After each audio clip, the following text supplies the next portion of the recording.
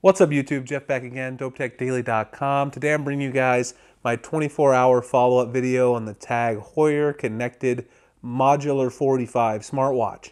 Now I did the unboxing video yesterday. You guys saw the unfortunate business that happened.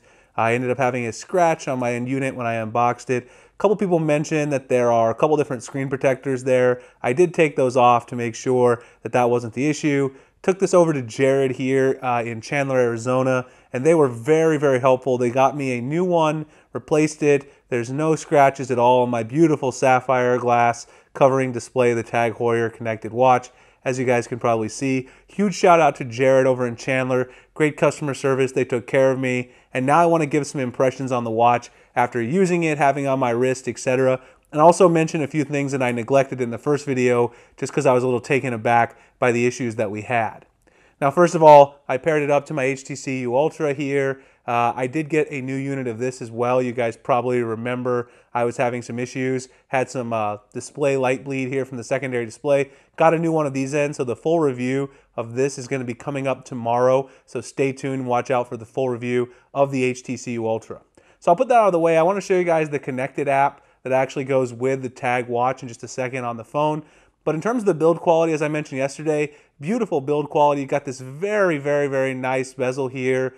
Actually, as I mentioned as well, everything on this watch is pretty much replaceable in terms of the hardware. You can replace the watch module. These slide out right here, as I showed you guys yesterday in the instructions. And the way that actually works is you've got these two little buttons here, as you can see, if I can get in there.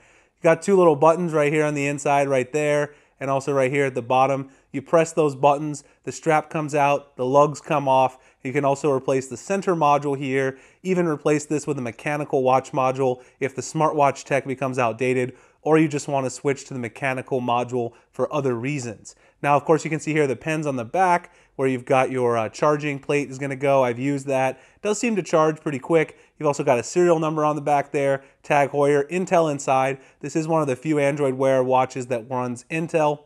Now, I didn't talk too much about the clasp yesterday. The clasp mechanism, it's pretty interesting. The way it works is this clasp right here, you can bend it open in order to loosen things up. So you can open it like this, and then you just slide the rubber strap along here to bring this more taut, to make it smaller or larger, adjust it as you need for your wrist. Now, you do need to push a little bit to get the rubber strap right where you need it. I talked to the guy over at Jared. He said if you want, you can even cut this. I wouldn't recommend doing that, but if it's a little too long, you can cut it to make sure it doesn't dig too much into your wrist once you actually bend it back. So when you bend it back like this, then the clasp just clasps over here like a regular mechanical type watch that you might get from a Swiss manufacturer like TAG, Tissot, etc. Now here's the clasp itself, very high quality. You're definitely not going to have this watch fall off your wrist. TAG Heuer branding right there. It does again snap shut, so very secure. Overall, this is a nice touch that definitely gives it that premium feel, that Swiss-made feel. More TAG Heuer branding on the inside there.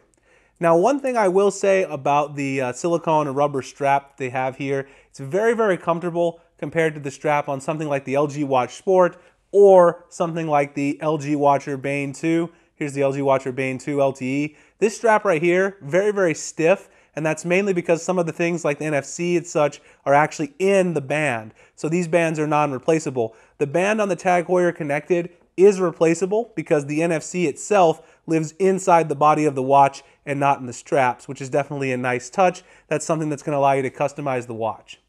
Now, you also have a nice hardware button here on the side. One big downside, some TAG Heuer branding. One big downside to this watch, which I will talk about, is that it does not have the rotating bezel action that you find on the LG Watch Sport and the LG Watch Style, which is actually a huge selling point of Android Wear 2.0. So if you want to swipe through your apps, you're actually going to have to swipe through those. This thing does not rotate, so it's just a physical button. You're actually going to have to swipe through the apps like that. That is a bit annoying. Now, another thing that you'll notice if you look through the watch faces that are offered by TAG, you can go through and choose various styles, which a bunch of their classic styles are here. One of my favorites is the blue watch face, TAG Heuer watch face in blue. The problem is it doesn't have any of the Android Wear 2.0 complications available yet. There's only one watch face that actually has that available. I'll show you guys that in a second in the TAG Heuer connected app which is actually on my HTC Ultra, but you don't have all the complications available. Let's see if I can show you guys that watch face. I set it up yesterday. I think it's the one here at the very bottom. Oh, it's not even listed here. You have to go to the actual connected app in order to do that, so I'll show you that. The other thing which I've mentioned before, and you guys have probably seen a couple times now if we wait for the watch to time out, if you use Android Pay on your watch, one thing that's annoying, it locks and you have to enter your pattern every time it's off your body, which is annoying because if you enter the wrong pattern a few times, it's going to lock you out for a minute or so, but that is required in order to use Android Pay. Another downside of the TAG Heuer Connected only having one button on the side, unlike the LG Watch Sport, which has 3 buttons, is that you don't have a button that you can dedicate to pressing and getting Android Pay. So every time you use Android Pay, you're going to have to go here and then tap on the Android Pay app, which is a little bit concerning overall.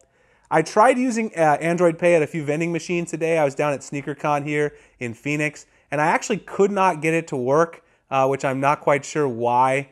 I could not get it to work, but it didn't work with the vending machine. I've had no issues with my phone, so I'm going to try this a few more times. I hope that there's not something wrong with the NFC, either on the hardware or the software side, but maybe it was just that particular machine. It did work with my HTC Ultra, though, when I tried to use Android Pay, so I'm a little concerned about that, but we'll see how it goes.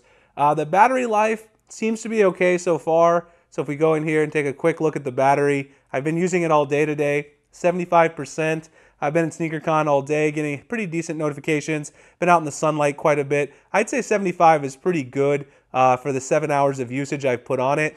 That's probably quite a bit better than the LG Watch Sport. Again, though, it does not have LTE capability, so of course that is something to keep in mind.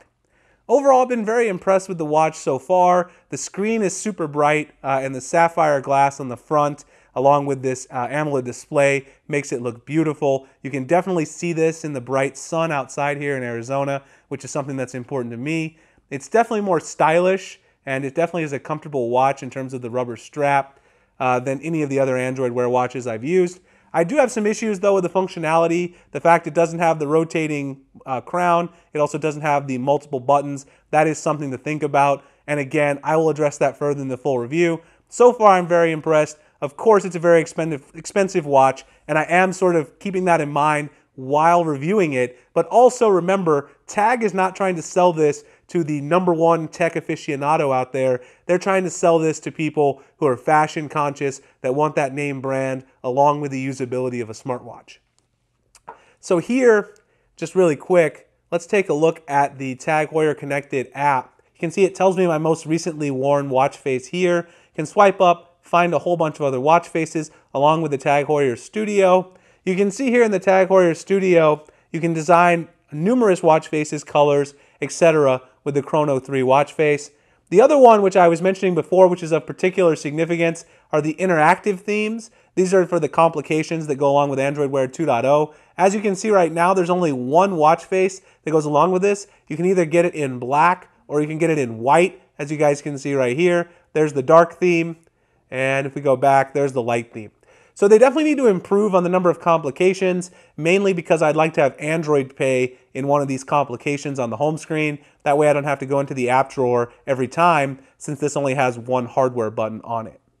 All right, guys, so that is my quick look and 48-hour impressions on the TAG Heuer Connected Modular 45. Hope you guys enjoyed this video. If you did, please like and subscribe. Follow me on dopetechdaily.com. Google+, Instagram, and Twitter, the links in the description. I appreciate you guys checking out this video, and I'll see you in the next one. Thanks a lot for watching.